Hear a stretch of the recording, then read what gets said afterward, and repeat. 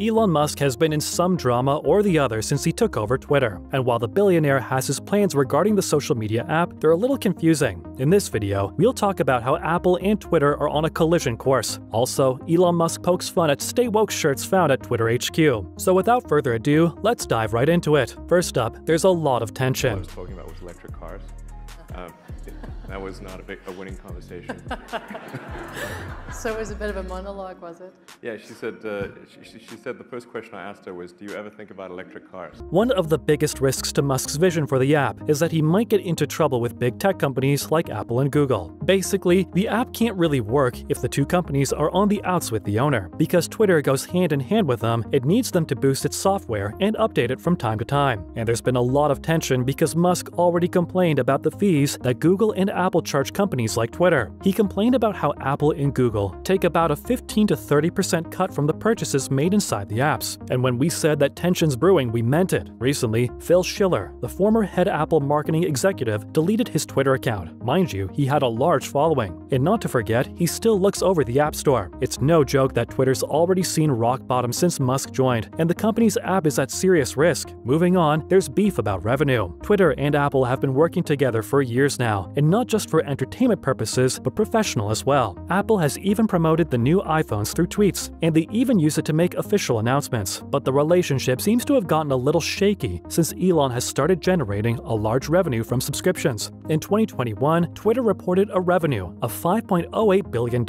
Hundreds of millions of dollars would wind up going to Apple and Google if half of that comes from subscriptions in the future, as Musk has stated is the plan. This would be a tiny sum for them, but may be a huge blow to Elon's company. One of Apple's key guidelines is that all digital material, including gaming coins, avatar clothing, premium subscriptions, and other items, must be purchased through the company's in-app payment system, which charges the users directly. Apple retains 30% of revenues, dropping to 15% for subscriptions after a year, and gives the remaining funds to the developer. Many companies have complained about its way of earning money and how it isn't fair, but there's one thing that Musk can do to avoid the Apple charges. Follow the method Spotify uses. Spotify offers a lower price on the web, and it doesn't have to pay Apple a cut there. Then, the users simply log into their existing account. Users who subscribe to a premium account inside the iPhone app have to pay $12.99, while web users pay $9.99. Or, Twitter can go ahead and stop offering subscriptions through Apple completely, just like Netflix did in 2018. Following up, the content moderation debate. Now we're all aware of how big of a fan the Tesla owner is of free speech. And while he'd like to do what he wants to do with his app, unfortunately for him, Apple and Google have a say in it. The two companies have the power to decline or approve apps that violate their rules over content moderation and hateful speech, and it isn't something that hasn't happened before. Apple previously removed 30,000 apps for hateful content. The two tech giants can remove apps for a lot of reasons, from security issues to billing rules, and in the past few years, both companies have been keeping a close eye on rules that might lead to hate speech and harmful content. In simpler words, they're big on content moderation, so there's a chance that they can completely ban Twitter. In 2020, the tech giants banned Parler, a smaller app that had people supporting the US Capitol riot. In Apple's case, the decision is taken by a panel of executives. And you know who's one of the members of these executives? Schiller. Yep, the same Schiller who deleted his account on Twitter. Are you understanding the gravity of the situation now? What's more, Musk fired content moderators. The question we have right now is that Elon recently fired content moderators. And even though he said that there'll be a council, there hasn't been any mention of a council yet. While they haven't really talked about banning the app yet, they can because future features of the app are calling for it. Twitter is a wide site, and it's possible to overlook hateful content that hasn't been flagged. That is why a lot of the posts and users don't really get in trouble. Still, the new version of the app and the newest features that the SpaceX owner wants to add might prompt Apple and Google to take a closer look at the Bird app. Musk has plans to introduce a paywall user-generated videos feature, which might have to do with being able to watch adult content. Now, when there's plenty of that on the internet already, why would he want it on Twitter as well? Apple App Store has never allowed,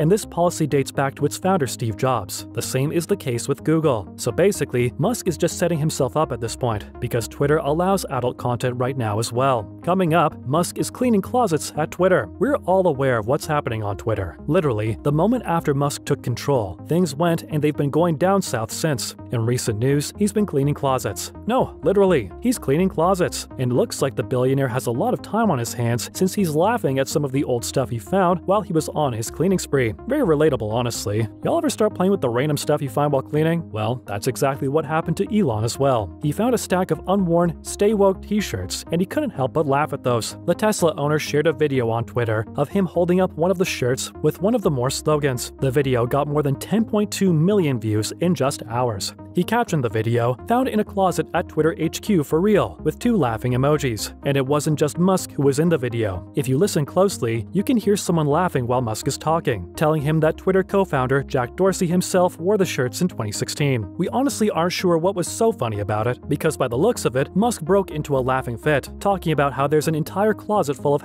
#woke t-shirts. Moving on, the video infuriated a lot of people. Infuriated fans and angry tweets aren't something new for the SpaceX owner. At this point, we believe that it's a side hustle for him. Anyway, his tweet got more than 370,000 likes, and while all these likes may look nice, people weren't very happy with him. One user got particularly offended and snapped at the Tesla CEO, saying that he loves losing potential Tesla customers. They also bragged about how they have more than enough money to buy a Tesla or home electrical system, but the user also made sure to inform everyone, including Musk, that they won't be wasting any penny on someone who demeans people who care about other people. A former Twitter employee, Shabone Messiah, asked Musk to send the shirts to them. Messiah also low-key dissed Musk by asking if anyone's still at the San Francisco office. Another ex-employee told Musk to send them the shirts because they'd rather distribute them on their own than know that they've been tossed in the trash. The former employee said that they worked hard on that merch. Finishing up, Musk and his controversial tweet. It's safe to say that Elon's had his fair share of controversial tweets, and even though he deleted this one, fans aren't letting it go. He revealed in the now-deleted tweet that the shirts he was laughing at stemmed from the Ferguson protests. They were made to protest against the 2014 Missouri police shooting of the 18-year-old Michael Brown. Obama's own DOJ proved this and exonerated the cop. Musk pointed out Officer Darren Wilson, who quit the force but was never charged. The tweet, which is now deleted, was pretty problematic. It read, "Hands up, don't shoot was made up," basically just disregarding everything the people protest against. Apparently, Musk thinks the cry by the protester, who said that the teenage kid had his hands up in surrender but was still fatally shot, is a lie. Musk said that the whole thing was fiction. He then deleted the tweet and posted a copy of the federal report, which said that there was no proof that Michael had his hands up. Elon deleted his tweet to avoid the hate that would have come towards him, but he still went on and defended his stance. He said, while acknowledging critics at the Ferguson protests, "If you believe in Obama's DOJ, we're based on the wrong premise." He also called the shooting self-defense. "We're convinced that he has a thing for pissing people off, and just to make everything right, Elon said he wasn't invalidating other injustices." And just when we thought he wasn't that bad, he went on to defend his stance, once again saying that this wasn't one of those injustices. Okay, Musk, we hear you. Anyway, that's a wrap for today's video. What do you think Twitter will do to circumvent Apple and Google's cut? Let us know in the comments below. Don't forget to give this video a thumbs up and make sure you're subscribed. Having said that, see you in the next one. Peace.